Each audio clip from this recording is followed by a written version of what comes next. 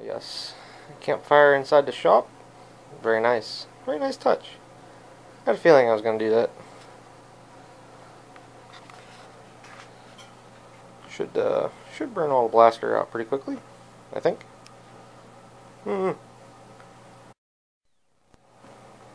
Maybe this is what you should do with a Westchester. Maybe Rusty was right.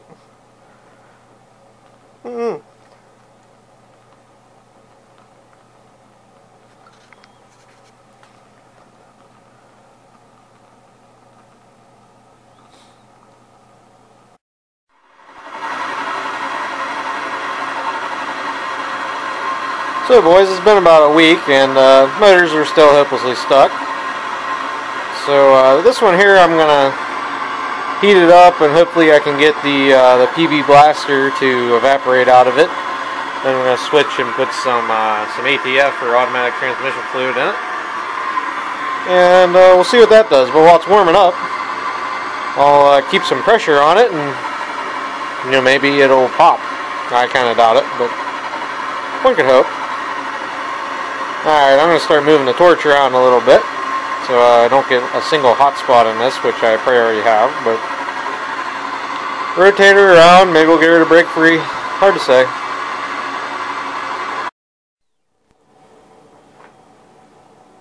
So boys and girls, other than the other random clips that you've seen before this part of the Westchesters, I haven't done much videoing on these in about 2 weeks. I've been letting the motors sit. They're still hopelessly stuck. I brought this frame in about a week ago, which I never really did show on camera, just very vaguely sitting on the trailer, but it's pretty beat up. Definitely had a rough life. You could tell it was a whole tractor and the hood was smashed off of it. The way this thing is bent up, it got hit really hard right here because the bar for the hood is shoved forward on this side and so is the dash. But this machine, other than that, probably would have been a nicer machine. This one I think was a little bit older. The valve cover is gone off the motor out of this one, which is what had the serial number plate on it. So yeah, I think this one was a little bit older. This one still has the trim piece in the center of the steering wheel, so I need that for the other one at least. This one here I got the seat working on. I actually sat on this tractor. Before this, I've never sat on a Westchester. Running boards are missing. Obviously, you guys saw the motors out of it. And whenever they took this out, they just cut everything. I think you guys can see the cables good enough there. They just cut it. Looks like they axe cut the gas axe, cut the frame or the motor out. They did unbolt the lift part of it, which is the older style compared to this one over here, which has that hoop that goes the whole way up from there to the front. So yeah. So I'm gonna flip this up here, and then I'll bring you guys back, and I'll show you guys the underneath. But yeah, the rear fiberglass on this is broke right there, so it's not perfect either. Broke right there that I see. Obviously missing the hood. It's broke right down there. Alright, let me flip this up and I'll show you guys some more. But all the controls are stuck on this. I think the other one, the throttle and choke cable's moved, but this one, everything is seized. Steering works on this. So, hold on. BRB.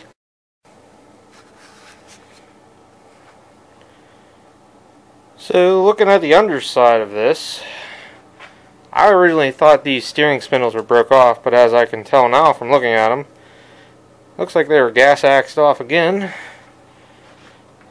This one especially, you can see the melted blob here. Somebody cut through 1, 2, 3. It took that much to heat them off. This one looks like it actually has nuts on the back. This one I could probably get apart, especially since it stood up. That one's already pulled through. Because I'll probably pull the fiberglass off of these and try and put them in a safe place. Because yeah, they're busted up. Don't get me wrong, but it's a whole lot better than nothing that you have to start with sometimes. And if you're good with fiberglass, you could fix it. I am not good with fiberglass, at least at this point. So So, yeah. If nothing else, I should have the steering parts I need and a few little trim pieces and stuff.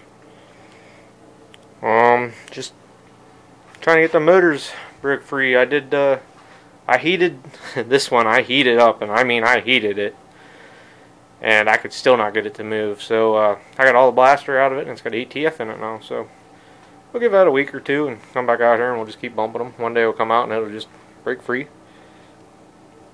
So yeah, there's not a whole lot to these frames. So I would love to put both of these back together enough to make them run and drive, even if I didn't have a full set of tin work. I have seen people turn these into a walk behind with steering brakes, but that would be, you know, a challenge, at least down the road. So anywho's, that's like I said, probably gonna be about the last video for this. I need to start ordering parts and get the 818 in here. I also, I don't know if I'll do it today or tomorrow, but I want to pull that other transmission in and see if it has a good PTO. If it has a good PTO, I might harvest it out for the 810/812 project. So, alright guys, I'm not really going to show taking this all apart. I'll do it off camera. So, anyhow, thanks for watching. Catch everybody later.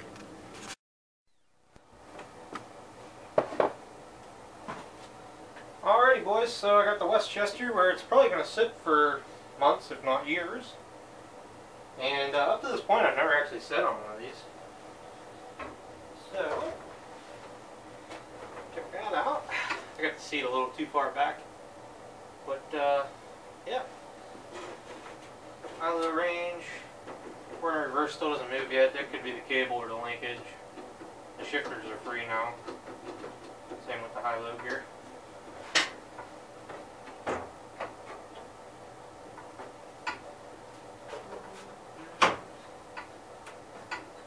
Throttle's backwards, idle's up top, pass down below.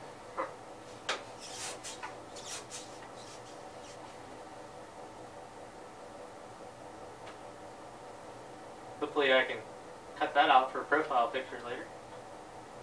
So yeah, that's pretty much going to conclude these Westchesters for right now. I mean, these motors are just almost hopelessly stuck. It's going to take months, if not years, to undo the years of rust destruction that's happened to these. And once I get them unstuck, I still don't know if they're any good or not. It's just going to be a you know, kind of a hope and poke kind of deal. But yeah, they're pretty solid. I got the motor up front. I just basically put the fiberglass back on them because that's a good place to keep them. At least this one. The other one I think I'm going to tear apart the whole way, and it's going to go in a corner somewhere, take up less space. But otherwise, that's it guys. So thanks for watching the first attempt of a reincarnation of some Westchesters.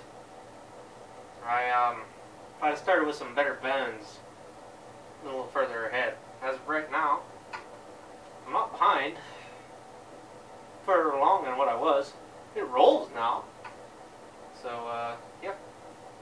That's going to be it for right now. Oh, and I did blow the hydraulic hose to the lift cylinder. I tried to make it work with a drill. It had more power than the hose. Later, guys.